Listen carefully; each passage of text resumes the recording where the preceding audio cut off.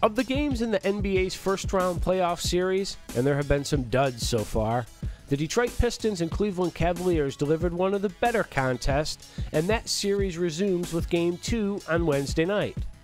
The Pistons no doubt have a tough task ahead, but give them credit. They played the Cavaliers tough, don't seem intimidated by star power, and Coach Stan Van Gundy said the Pistons just aren't happy to be here, they want to win the series. That's going to be difficult against LeBron James, Kyrie Irving, and Kevin Love. The Cavaliers definitely need to be better than they were in Game 1, but they have the personnel to do so. The Miami Heat looked fantastic in their Game 1 victory over the Charlotte Hornets, but Hornets coach Steve Clifford should make the necessary adjustments and have his team ready to play in Game 2.